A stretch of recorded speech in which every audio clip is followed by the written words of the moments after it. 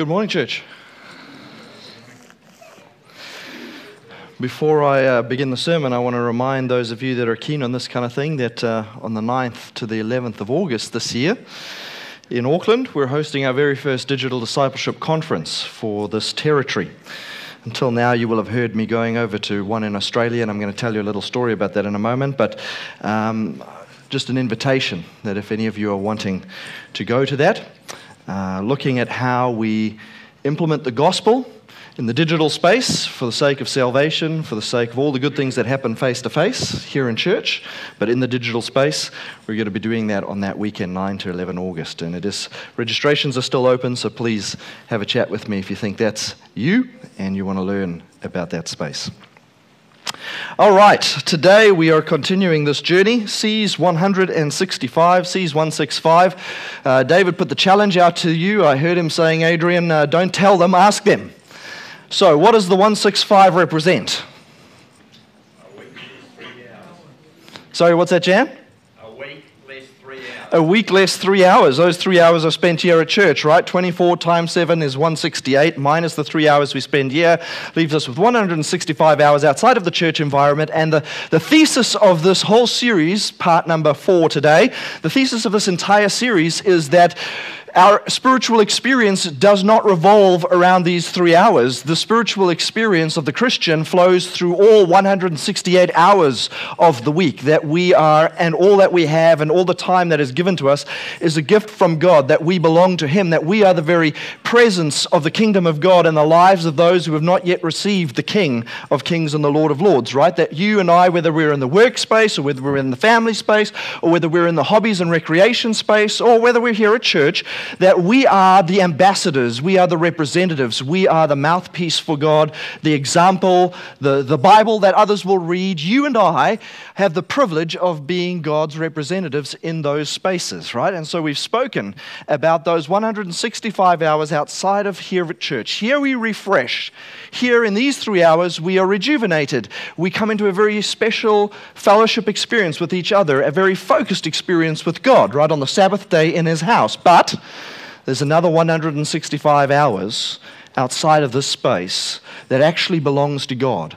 And the calling for the Christian is to live as one who is a friend, a disciple of Christ at all times of the week, so that we are not merely religious, but truly spiritual. And so in our conversations and in our relationships, remembering that whether you're doing the deal for financial gain, or whether you're on the sports field, or wherever you find yourself, live as Christ would live, speak as Christ would speak, and call to the lost as Christ would call to the lost. All right, so as I said, I'm going to tell you a little story. So I jumped on the plane 2 weekends ago and started to fly over to Australia. Now, the thing that you may or may not know, I think I've mentioned it before, but by nature, and you might not pick this if you don't know me well, but by nature, I'm actually an introvert. I find people tiring. You know, extroverts find people energizing. I find people tiring. I am quite happy to sit in my corner while the world passes me by. You know, give me a computer screen or a book or something like that, that's me. Or doing my woodwork projects at the house, out in my little corner of the backyard, that's me. Now, I know that that may not be the side of me you see often, but I'll tell you how bad it was when I was younger. I was the type of guy in high school who didn't have a lot of friends. I was the guy who had 2 or 3 friends, very close friends. I did not know how to start up a conversation with a stranger. That was like the scariest thing you could possibly compel me to do. I'm glad my parents didn't figure that out, because I'm pretty sure that for every time I got into trouble, they would have compelled me to talk to a stranger. And that would have just pulled me right into line.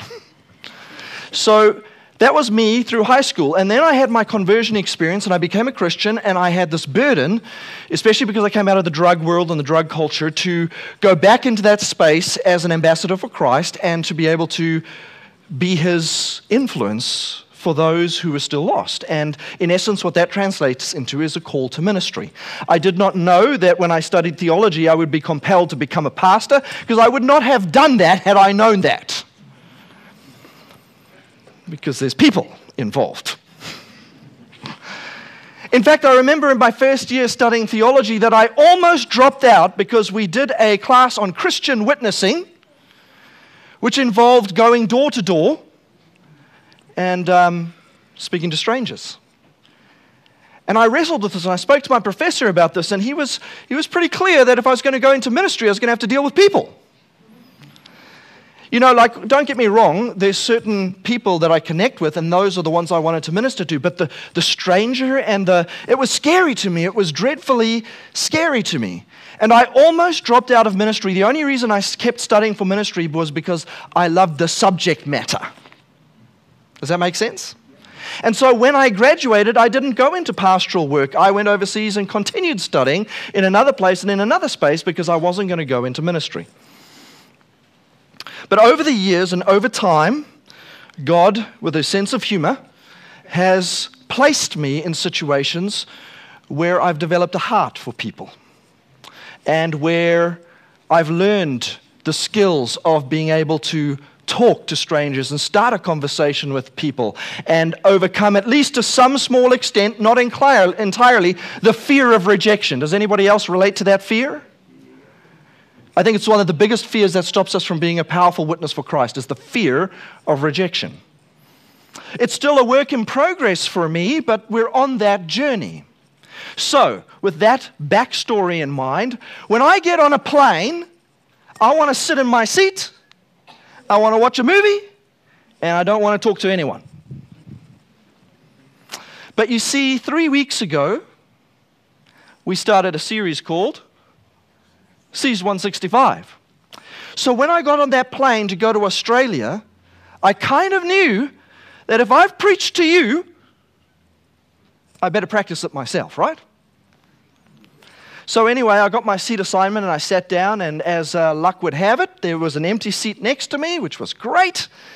And I sat down and began the flight. Now, when I walked into my seat, right, so you come down the plane, this little flying what do you call it, a deodorant can, you know, that's what they look like with wings on them. So you walk down the aisle and you find your seat, and the guy who's sitting there, I was on quite late, and so there was already a guy sitting there, and when he stood up to let me on, I went down and I sat next to him, and I'd been given this little piece of paper you have to fill out for customs. You know, when you land in the next country, you know, have you been in any place, you got dirt stuck on your foot, all that kind of stuff, right? And so I didn't have a pen on me. So I leaned over to the guy next to me and I said to him, "Hey, do you have a pen?"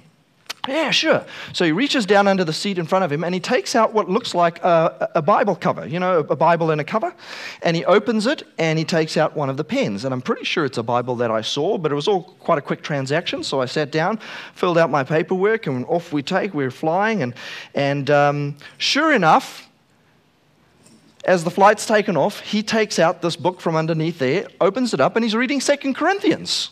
Which was interesting because I had started reading 2 Corinthians, and so I'm looking at this, I'm kind of spying on him, you know, I'm twisting my eyes as far to the side without turning my head as I can, you know, trying to not be too obvious. And eventually, I click, okay, he is reading the Bible. So I noticed that his wife was sitting on the other side of the aisle. They had 3 young kids with them, and so I leaned over to him and I said to him, "So where are you guys off to? I see you've got your family over here. Is this your family?" Yeah. Wife, 3 kids. I said, "Yeah, we're off to Australia." And so I said to him, "Well, what are you going for?" "Oh, no, we're just going over a family break. In-laws are taking us, etc., etc." And we started a conversation with that.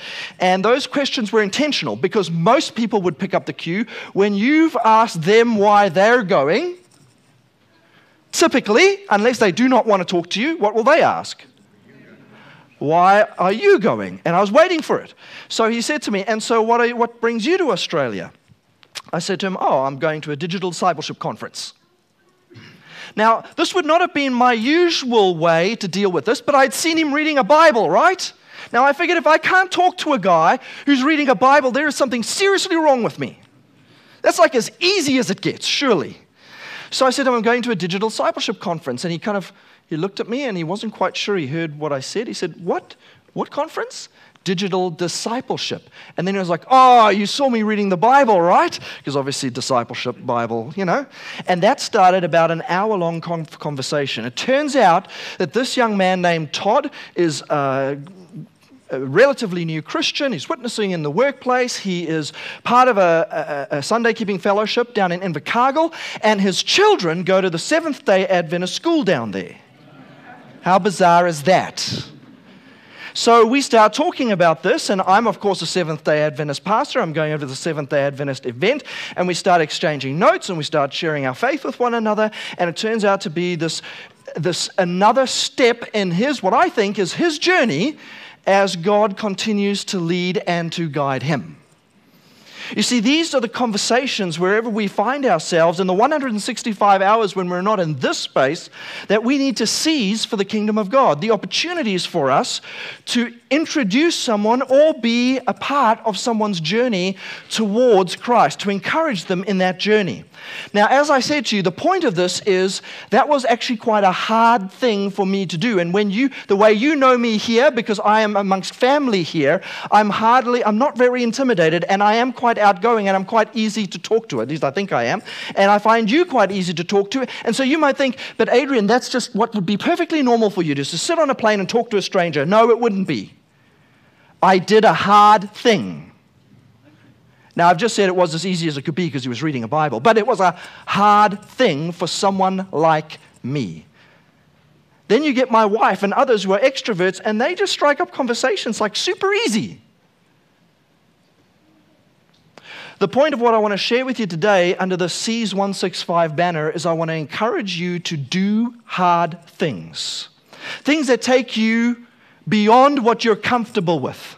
And there's at least 5 categories of hard things that I want to share with you. 5 things. And you can divide just about everything in life into these 5 areas.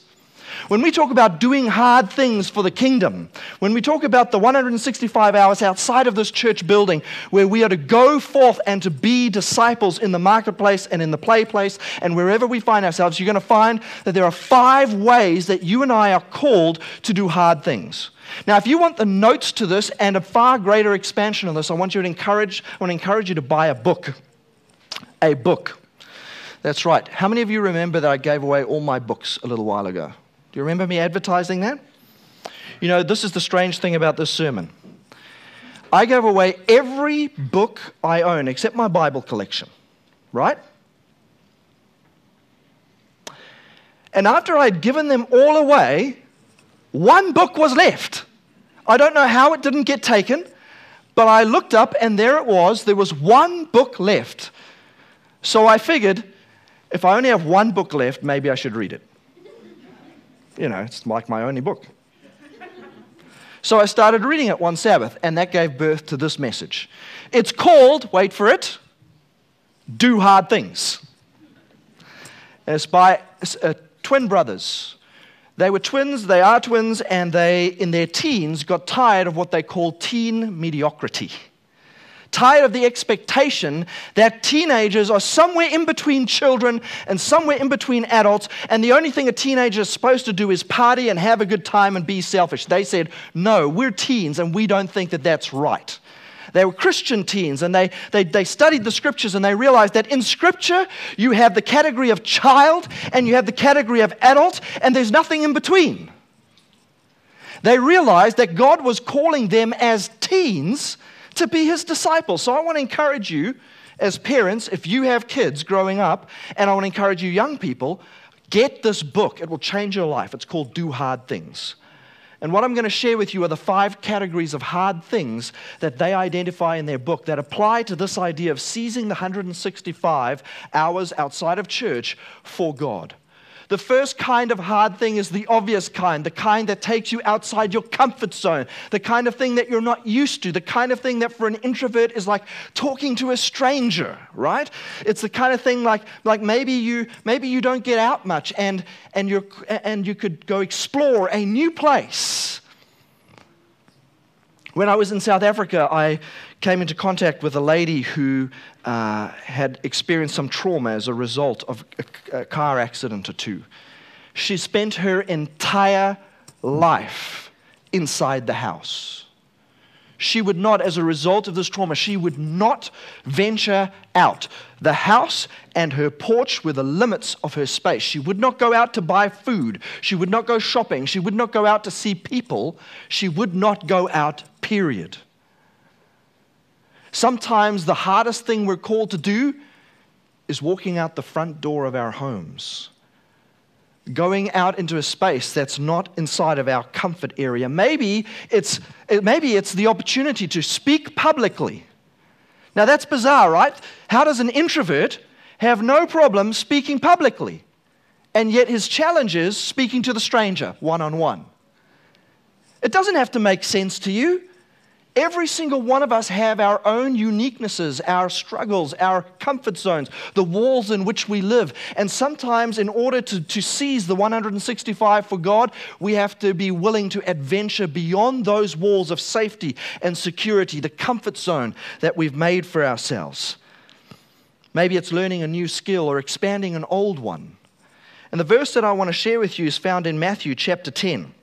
So if you've got your Bibles, we're going to have a few verses in Matthew.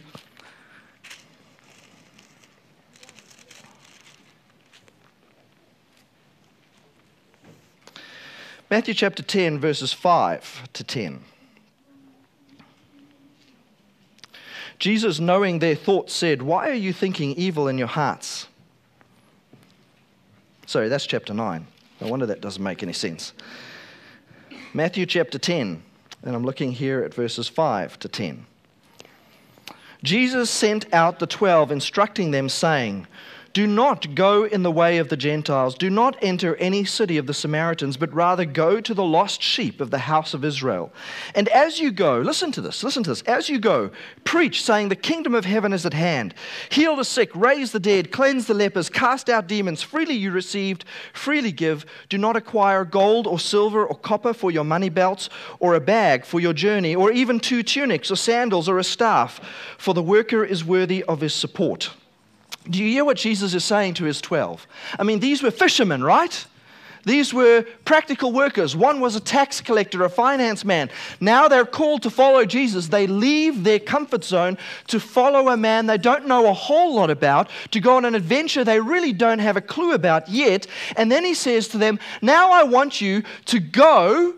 I want you to go without me. I want you to go and take this message further. I want you to do things you've never done before. I want you to go in the authority of the kingdom and to cast out demons. I want you to preach the gospel. I want you to experience interactions with people that may leave you feeling rejected, dejected, or down. I want you to go. And by the way, I don't want you to go with a whole lot of cash in your back pocket as a backup or a whole lot of extra clothes in your suitcase. I want you to go as you are, as you stand right now. I'm calling you to go without any human provision. I'm asking you to go, and I'm asking you to do something you've never done it before in an environment you're not that familiar with, and I want you to just go and trust God with it." Is that going outside of their comfort zone? Man, that would have petrified me. Like, we read this, oh, wouldn't it have been awesome to see demons cast out and lepers healed and all of those cool things done in the name of the gospel? Yeah, we all want to do that. Are you going to be bold enough for the kingdom to be the person through whom it's done? Are you going to be the one that steps up? And do you just want to watch it happen around you, or are you going to receive the call of Christ to actually go in His strength and in His power? This is a very, very uncomfortable text to me. I read it with admiration when I'm looking at it in the past. But when I think about what it might mean for today, I'd prefer to move on to another portion of exciting story in the Bible. So one area that sometimes when we're seizing the 165, God's calling to is just plain and simple. Go outside of your comfort zone. Do something you don't usually do. Break up your routine and your rhythm. Try something. A second area we'll find in Matthew chapter 5. Matthew chapter 5, Jesus speaking to the crowd here, and he says in verses 38 to 42, he says, "You've heard that it was said, an eye for an eye and a tooth for a tooth.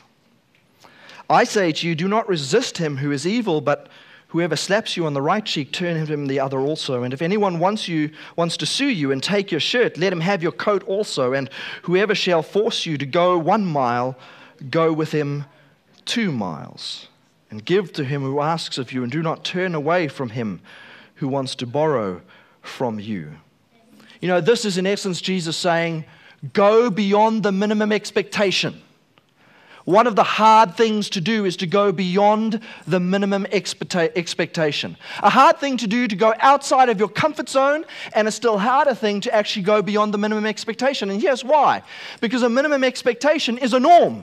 No one's expecting you to go beyond a minimum expectation, right? You can do the minimum, and everyone will look at you and pat you on the back. And Jesus is saying, no. I want to challenge you to go beyond the minimum. I don't want you to look around at society and go, well, society says that's all that's expected of me, so that's all I'll do. He says, no, the Christian's vision is bigger than that. If you're going to seize the 165 for God, you've got to go beyond the bare minimum that's socially acceptable, the norms of today. You need to go with the vision in the eyes of Jesus.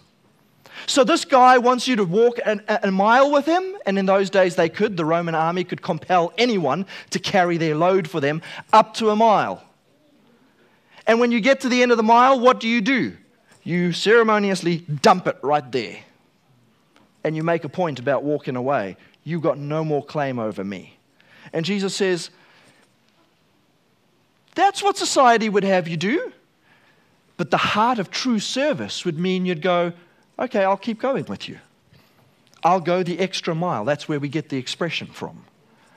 So what does it look like in our world to go an extra mile? Kids at school or at university, well, maybe it's more than just getting the bare minimum passing result. Maybe it's setting a goal for you that's higher than that.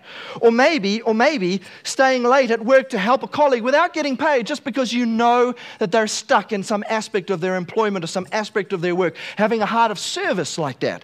You're not expected to do that. It's not your domain. No one can compel you to do it, but maybe I can go above and beyond. Maybe we can volunteer our time and skills in a church ministry. And by the way, as I've said in previous episodes of this series, that's exactly how church happens. It is because people are going above and beyond. And you know what? I know for a fact that there are some people who serve in positions in this church not because they're particularly passionate about it. Not because it's like, I just wake up in the morning on Sabbath and go, I got to get there and do this.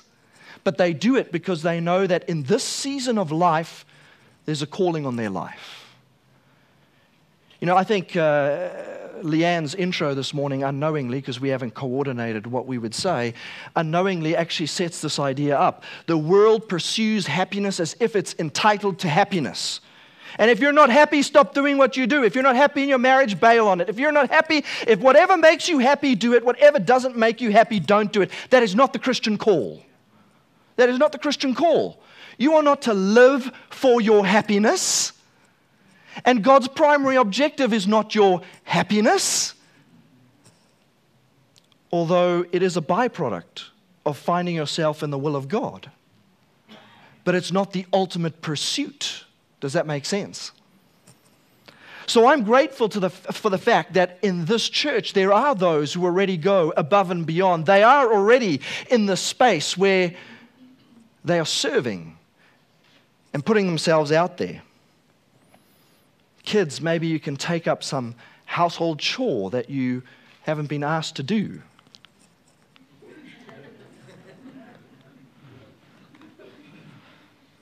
And by the way, I actually had a very pleasant surprise this week. One of my children actually did that.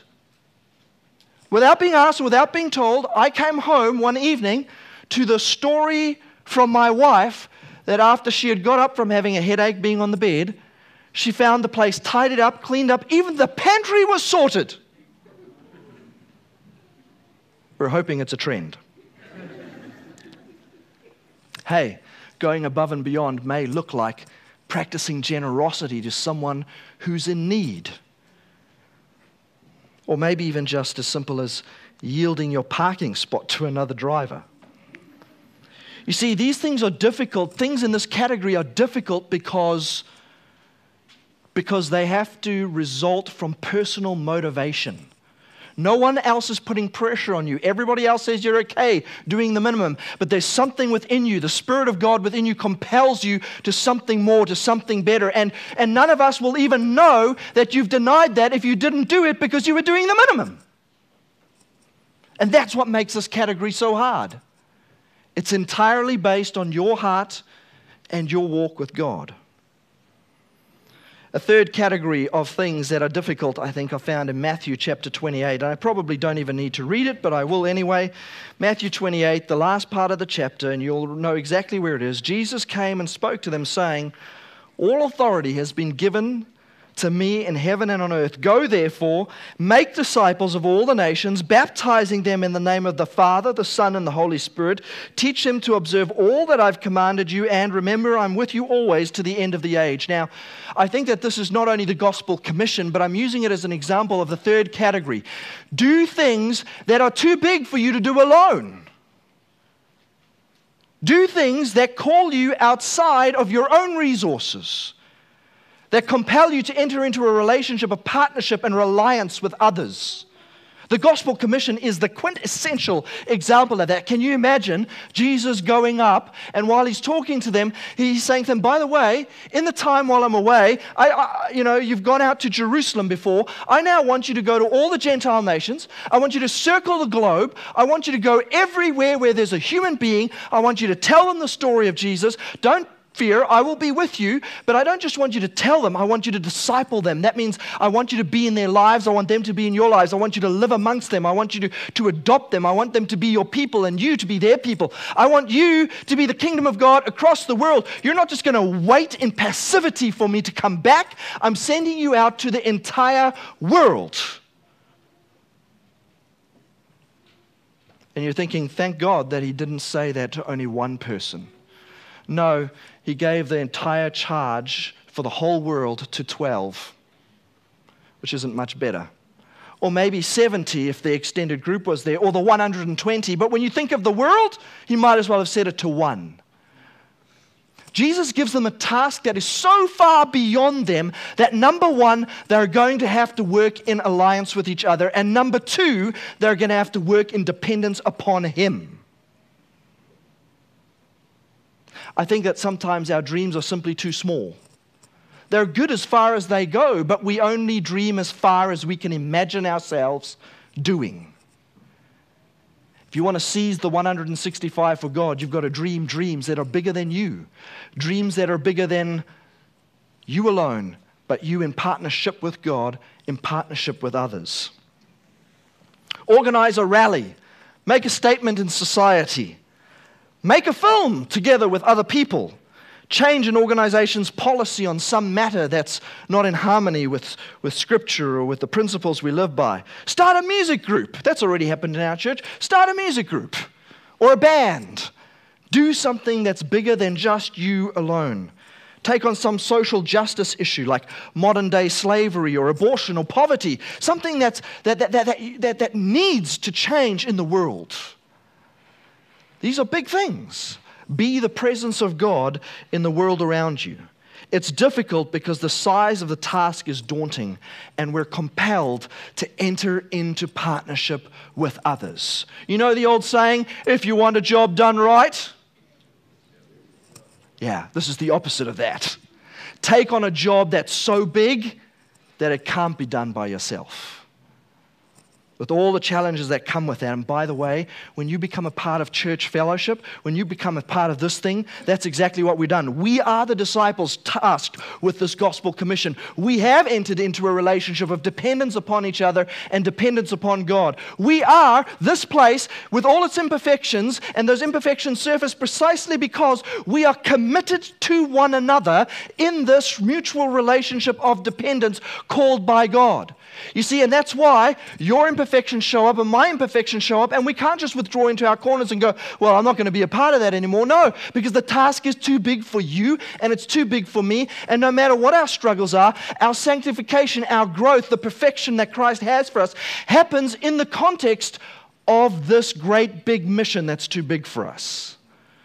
We rub up against each other. We discover things good about each other. We discover things that are bad about each other. We discover brokenness. We discover the journey of healing. And it's all done together. Together.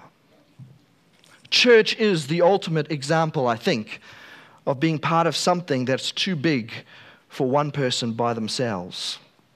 Jump with me to 2 Corinthians. 2 Corinthians chapter 1, verse 8 to 11.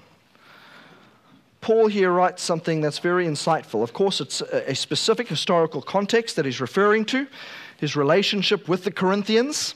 2 Corinthians chapter 1, verses 8 to 11. He says, "We do not want you to be unaware, brethren, of our affliction, which came to us in Asia, that we were burdened excessively, beyond our strength, so that we despaired even of life." They believed they were going to die under this oppression. "Indeed, we had the sentence of death within ourselves, in order that we should not trust in ourselves, but in God who raises the dead. He also delivered us from such great peril of death, and will deliver us again. He on whom we have set our hope, and he will yet deliver us. You also joining and helping us through your prayers, that thanks may be given to many persons on our behalf for the favor bestowed upon us through the prayers of the many."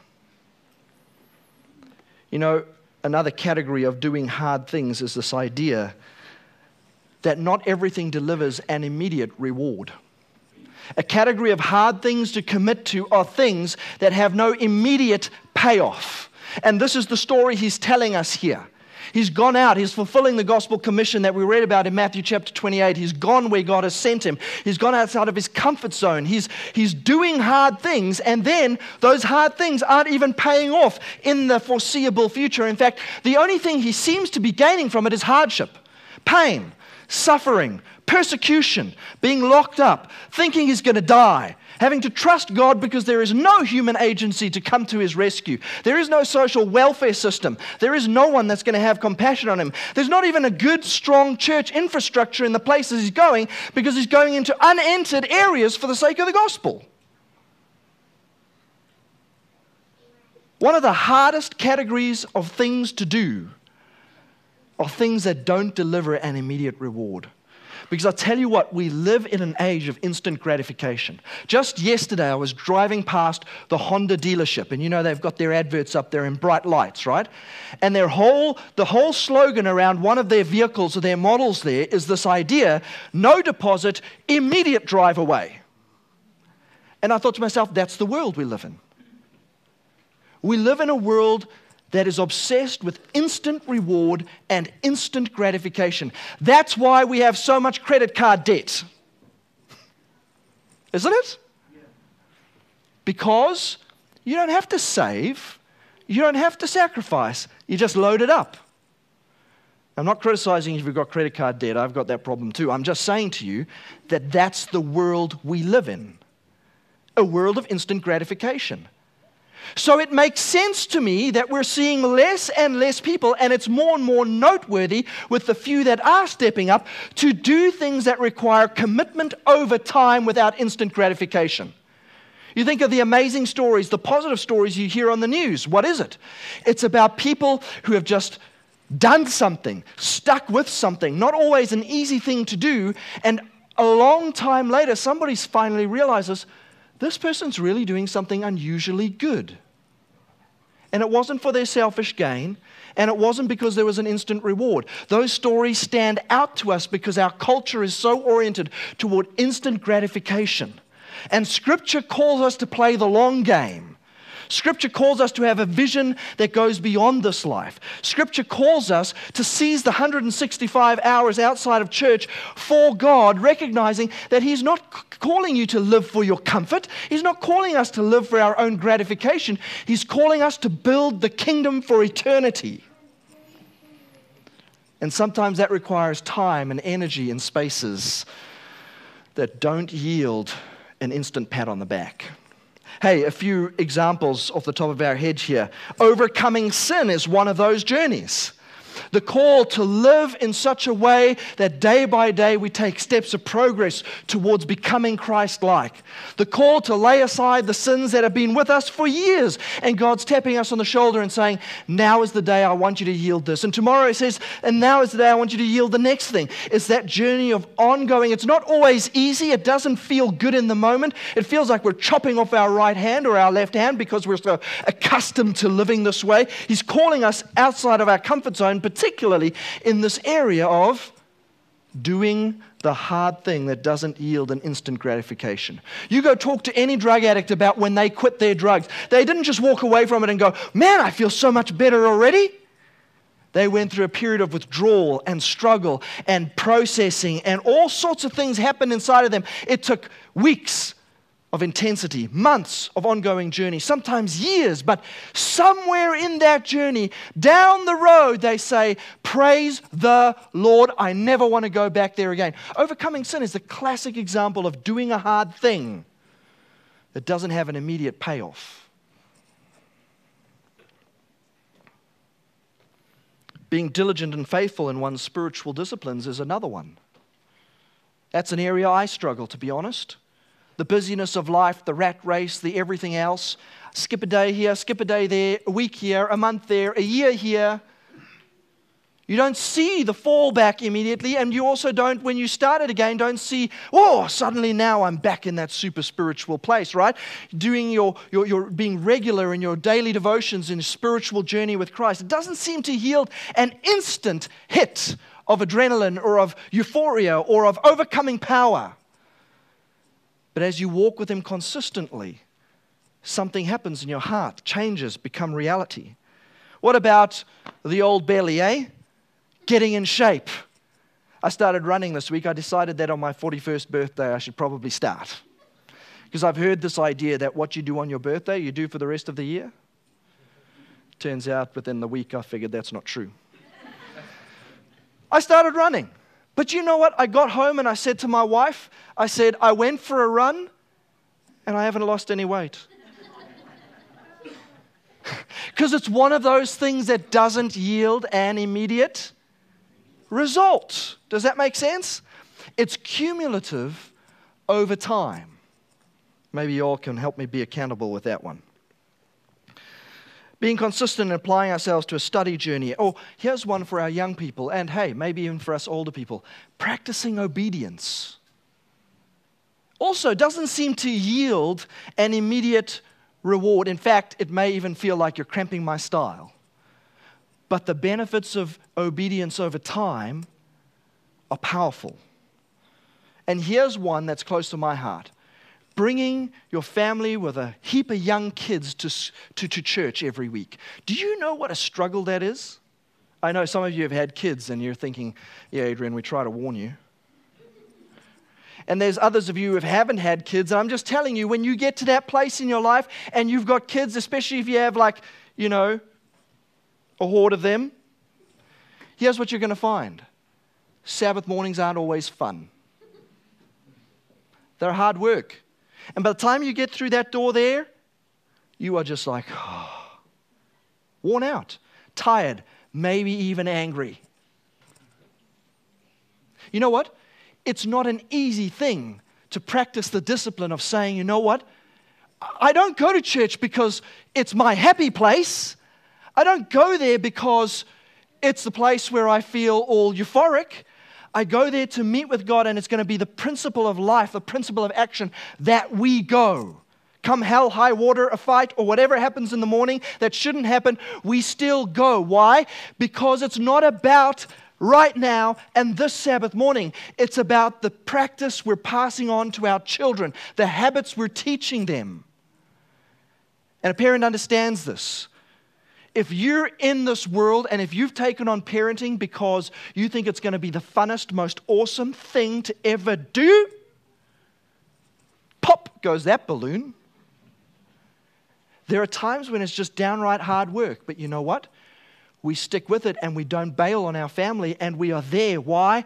Because we are not living for instant gratification. We are not living for our own satisfaction. As Christians, we are called, even when it does not feel good, to stick with it. We're called as Christians, even when we wish for our own relaxation and selfish pleasure, to withdraw, whether it's from church or from our families or from anything else. Sometimes it is just plain hard work seizing the 165 for God. But we do it because we have spiritual vision that transcends the hardship of now. And we realize that we are investing in the youngest in the family to teach them to walk with God.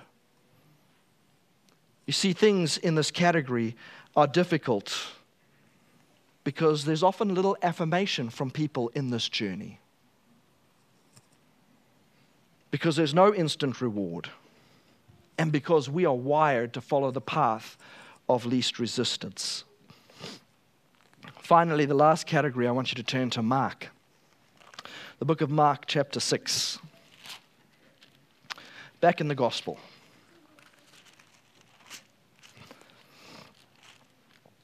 Mark 6, and we're looking at verse 17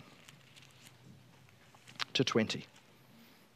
It's the story of John the Baptist, and it goes like this.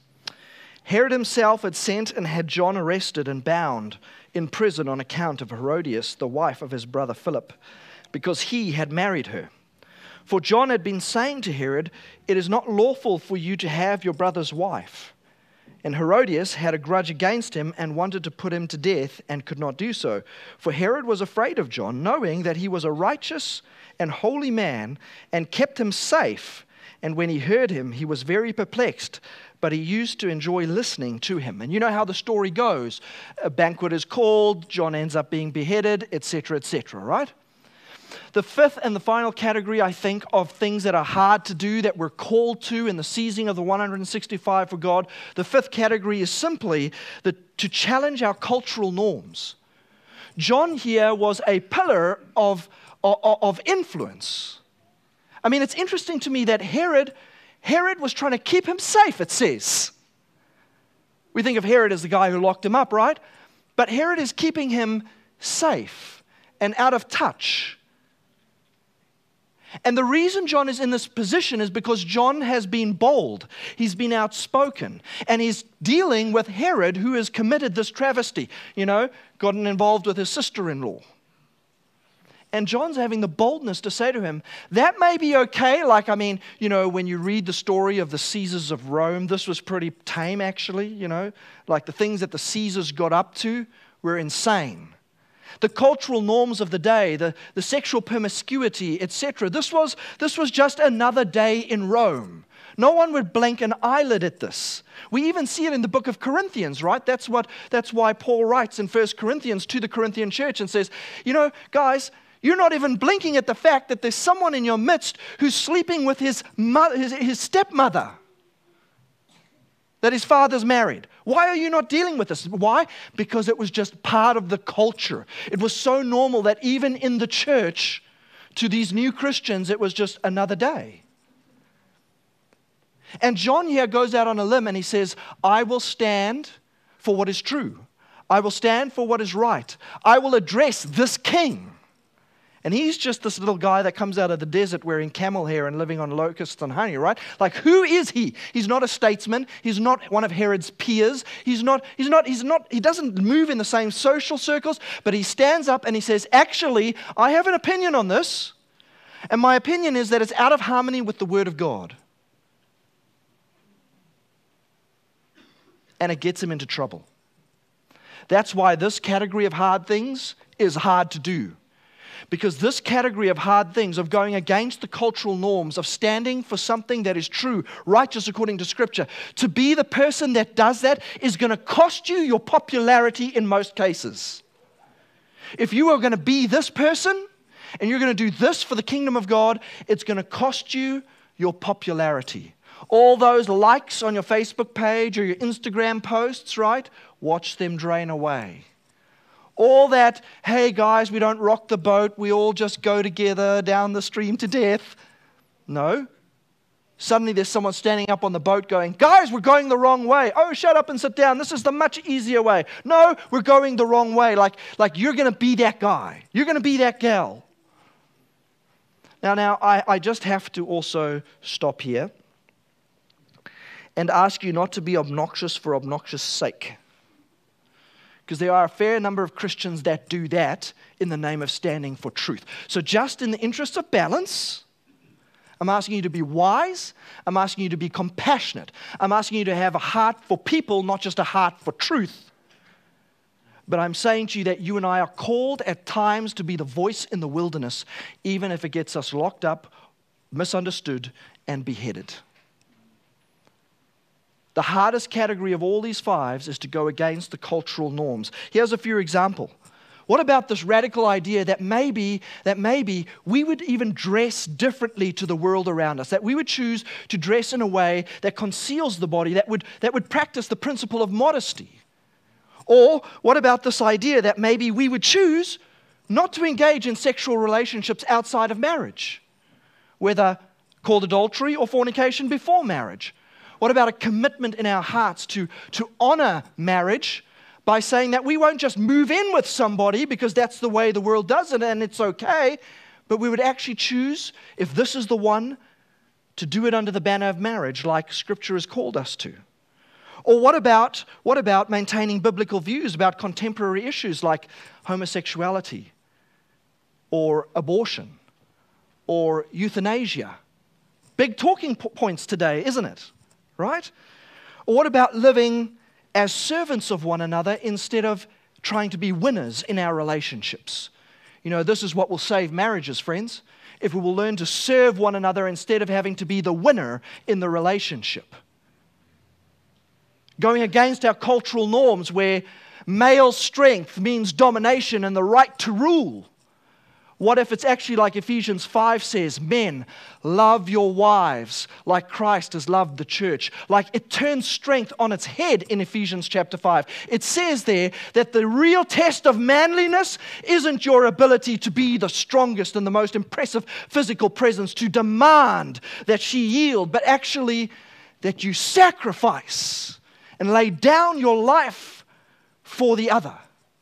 That's the definition of biblical strength. What if that was an issue that we as a community of faith exemplified and taught in the streets of our world and in the marketplace and in the workplace? What if we were to practice discernment about our consumption of media and music? And finally, what about just boldly sharing our faith even when we're nervous about it? You know, these are just a few examples just to get your mind thinking about these 5 areas. What were they again? To go outside of our comfort zone. To do things that are above and beyond the minimum expectations. To take on a call or a project that is beyond my ability in myself to accomplish it by myself. The 4th one was this idea of doing things that don't deliver an immediate reward. And finally, doing and standing for things that go against the cultural norms for the sake of the kingdom of God. A story I read recently about a guy by the name of Dwayne. And Dwayne, like where I started with my story, was a theology student. He was going into his senior year of theological studies, after which he would be released into the world. And in those days when he was studying, it was the expectation that theology students would do a certain number of weeks canvassing in the field. That is, door to door, knocking on doors, selling books, literature, evangelism, and that kind of thing. Dwayne was under financial pressure. He had a good construction job, and he needed to work through the summer. This was in the US, right? They go on summer break. Needed to work through summer to pay for the next year of tuition. And he gets a call one day saying, hey, Dwayne, the literature evangelists are here. You haven't yet done your stint in the field. You know that you're not going to be able to graduate without this. You need to come and do this. Will you come and do this? And immediately his response is, no, I cannot afford to do this. I cannot do this now, so I'm not going to do it. So his friend says to him, Dwayne, will you at least pray about it? No, I'm not going to pray about it. There's no ways I'm doing this. It's not God's will for me. I'm not going to pray about it. So his friend says to him, how can you not pray about it? You're a theology student. You have to pray about it. So Dwayne said, okay, I'll pray about it. So he and his young wife got together and they decided they'd take it seriously and they'd pray earnestly about it. And then they did something which I personally wouldn't endorse, but it does seem to be a biblical model. They decided to draw straws, cast lots. So they have a season of prayer, and he gets 7 pieces of dry spaghetti, breaks one of them, it's a short one, mixes them up in his hands. They have prayer over it, and they draw out the straw. Short one comes up. He tells how he was angry. This is rubbish. There's no ways. I don't believe this. So he took the 7 pieces of spaghetti and threw them in the trash. He went and got another 7 pieces of spaghetti, made one short. They knelt down together and they prayed, and out came the short one. At this point, as upsetting as it was, they decided that's too much to be coincidence, and they decided that this was now the will of God. And so he handed in his resignation to the construction company, signed up to go and do his literature evangelism out in the field, and did that for the entire summer long.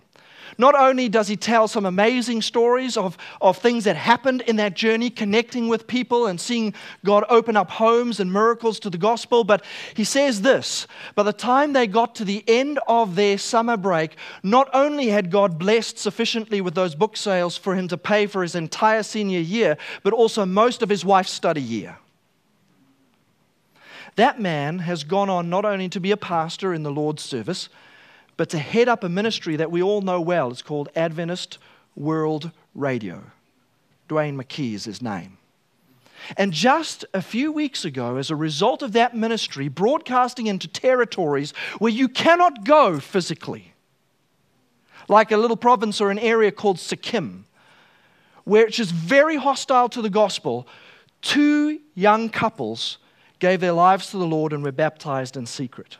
Or in some jungle in South America somewhere, amongst a group of 250 cartel members, a cartel that deals in drugs and assassinations, 250 of its members gathered on the banks of a river to witness some of their compatriots give their lives to the Lord and turn away from that lifestyle.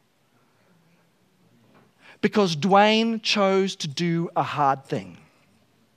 And little did he know that summer, way back then, what God's great plans for him were in the future. Little did he know in that summer back then what kind of adventure awaited him. All he could really know is that it really grated him that God was calling him and had given unmistakable evidence that he was to go into a place that was uncomfortable for him. That he was to give up what he knew was going to be his security. And here's the funny twist. Halfway through that summer, the construction company went bankrupt and closed its doors. Do hard things. Seize the 165 for God.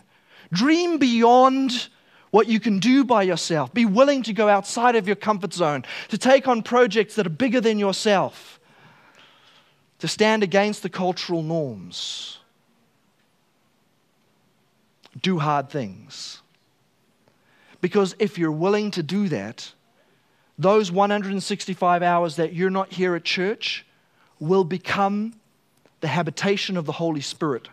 They will become the place and the environment where you see the miracles of God's grace working in other people's lives. You will start to have stories to tell that you could never have dreamed possible. And who knows where you are a year, 2 years, 5 years, and 10 years down the line. Who knows what adventure God has for you if you're willing to stop living by sight and to start living with the anticipation of faith. Do hard things and seize the 165. May God bless you. As you think on this and as we sing our final song, take my life and let it be.